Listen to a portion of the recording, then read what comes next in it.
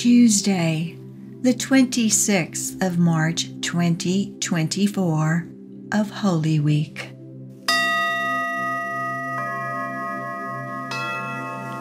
Welcome to Daily Scripture and Meditation with Shirley Celis Jackson. We begin, as always, in the name of the Father, and of the Son, and of the Holy Spirit. Amen. When shall your patience be crowned if you meet with no adversity? If you will suffer no contradiction, how can you be the friend of Christ? Endure with Christ and for Christ, if you would reign with Christ.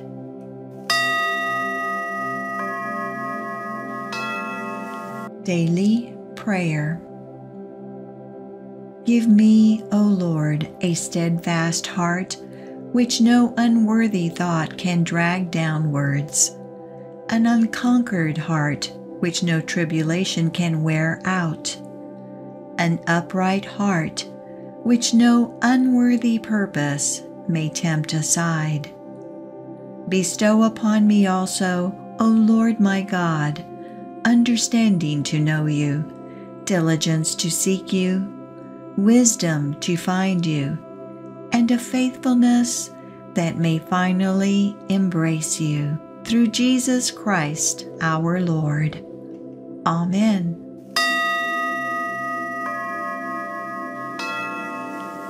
Introduction to the Liturgy of the Word. Peter's cocky self-reliance will be undone when he hears the cock crow. And though Peter will deny Jesus, Jesus will not deny Peter.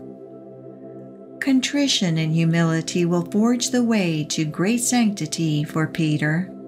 Similarly, our peace of soul comes from the fact that Christ loves us because of who He is, not because of what we do. We do not earn Christ's love by proving our own goodness, nor do we lessen His love with our failures.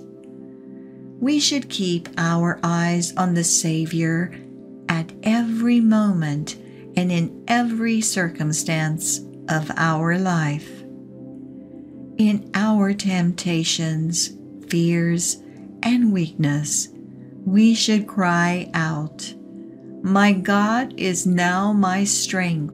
And when we have sinned, incline your ear to me and save me. The Epistle. I will make you a light to the nations, that my salvation may reach to the ends of the earth. Second Oracle of the Servant of the Lord. A reading from the book of the prophet Isaiah, chapter 49, verse 1. Hear me, O islands, listen, O distant peoples. The Lord called me from birth. From my mother's womb He gave me my name. He made of me a sharp-edged sword and concealed me in the shadow of His arm. He made me a polished arrow. In His quiver He hid me. You are my servant, He said to me, Israel, through whom I show my glory. Though I thought I had toiled in vain, and for nothing uselessly spent my strength, yet my reward is with the Lord, my recompense is with my God. For now the Lord has spoken, who formed me as His servant from the womb, that Jacob may be brought back to Him and Israel gathered to Him. And I am made glorious in the sight of the Lord, and my God is now my strength. It is too little, He says, for you to be my servant, to raise up the tribes of Jacob and restore the survivors of Israel. I will make you a light to the nations, that my salvation may reach to the ends of the earth. The word of the Lord. Thanks be to God.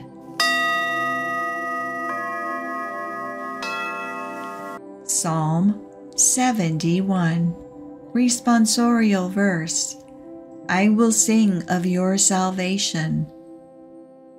In you, O Lord, I take refuge. Let me never be put to shame. In your justice, rescue me and deliver me. Incline your ear to me and save me. I will sing of your salvation. Be my rock of refuge, a stronghold to give me safety. For you are my rock and my fortress. O my God, rescue me from the hand of the wicked. I will sing of your salvation. For you are my hope, O Lord, my trust, O God, from my youth. On you I depend from birth. From my mother's womb, you are my strength. I will sing of your salvation. My mouth shall declare your justice, day by day your salvation. O God, you have taught me from my youth. Until the present, I proclaim your wondrous deeds. I will sing of your salvation. Gospel Acclamation. Praise to you, Lord Jesus Christ, King of endless glory. Hail to you, our God, obedient to the Father. You were led to your crucifixion like a gentle lamb to the slaughter. Praise to you, Lord Jesus Christ, King of endless glory.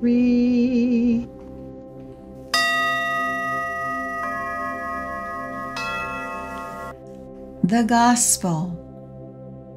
One of you will betray me. The cock will not crow before you deny me 3 times. A reading from the Holy Gospel according to John chapter 13, verse 21. Reclining at table with his disciples, Jesus was deeply troubled and testified, Amen, amen, I say to you, one of you will betray me. The disciples looked at one another at a loss as to whom he meant. One of his disciples, the one whom Jesus loved, was reclining at Jesus' side. So Simon Peter nodded to him to find out whom he meant. He leaned back against Jesus' chest and said to him, Master, who is it? Jesus answered, It is the one to whom I hand the morsel after I have dipped it. So he dipped the morsel and took it and handed it to Judas, son of Simon the Iscariot. After Judas took the morsel, Satan entered him. So Jesus said to him, What you are going to do, do quickly. Now none of those reclining at table realized why he said this to him. Some thought that since Judas kept the money bag, Jesus had told him, Buy what we need for the feast, or to give something to the poor. So Judas took the morsel and left at once, and it was night.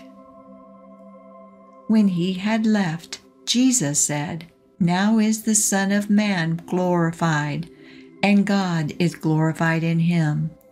If God is glorified in him, God will also glorify him in himself, and he will glorify him at once. My children, I will be with you only a little while longer. You will look for me, and as I told the Jews, where I go you cannot come, so now I say it to you. Simon Peter said to him, Master, where are you going? Jesus answered him, Where I am going, you cannot follow me now, though you will follow later." Peter said to him, "Master, why can I not follow you now? I will lay down my life for you." Jesus answered, "Will you lay down your life for me? Amen, I say to you. The cock will not crow before you deny me 3 times." The Gospel of the Lord. Praise to you, Lord Jesus Christ. Meditation. Will you lay down your life for me? John chapter 13, verse 38. What an odd question. We can imagine Jesus asking Simon Peter sadly or even sarcastically, "Will you lay down your life?" John chapter 13, verse 38. Of course, Jesus would lay down his life for Peter, not the other way around. Jesus knew that all his disciples would fall away, that Judas would betray him, and that Peter would deny him. He knew Peter's heart even better than Peter knew himself. Jesus also knew that Peter and Judas had a lot in common. Both were committed followers of Jesus and had been chosen as apostles. And both failed Jesus when put to the test. But Peter seems to have had more of a glimpse of who Jesus was. At the Last Supper, rather than calling Jesus Lord, as the others do, Judas refers to him as Rabbi. Matthew chapter 26, verse 22.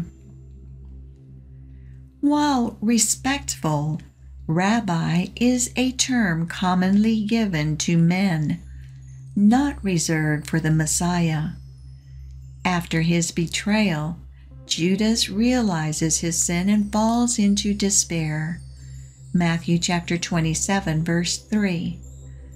Without a clear view of his Redeemer, he loses all hope. Though Peter denied Jesus when it mattered most, he better understood Jesus' nature and what he had come to do. He saw Jesus not just as a friend and teacher, but as the Messiah, the Son of God. Matthew chapter 16, verse 16. And so, confronted by his own weakness, Peter still manages to hold on to hope. Even when Jesus later probed his heart with his threefold question, "Do you love me?" Peter did not turn away in despair. He answered Jesus humbly, "Lord, you know that I love you," and went on to build the church. John chapter 21, verse 17. Jesus knew all along who Peter would become, and that's a message of hope for all of us. Like Peter, we too face situations when we deny and fail Jesus. But Jesus offers hope and possibility to each of us, just as he did for Peter. He asks, "Will you lay down your life for me?" Because of Peter's example, we can answer yes with great hope. No matter our struggle and sins, Jesus is always ready to restore us and make us whole. Jesus, I offer you all that I am, even my weaknesses. Lord, I trust in your unfailing love. Amen. We are God's hands, feet, and voice. May His peace rest upon you as you go and announce the gospel of the Lord in your words and deeds. Thank you for joining today. Abundant blessings upon you and yours. Amen. We close as always in the name of the Father, and of the Son, and of the Holy Spirit. Amen.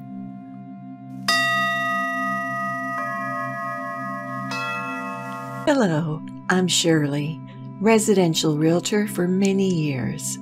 As a professional, I welcome and encourage you to contact me whether you are buying or selling a home. Or if you know like-minded people like yourself that you want me to help guide through this overwhelming process.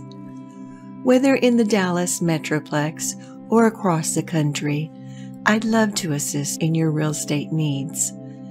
Click the link in the description below to land on my website for a plethora of real estate information. Thank you and blessings upon you and yours.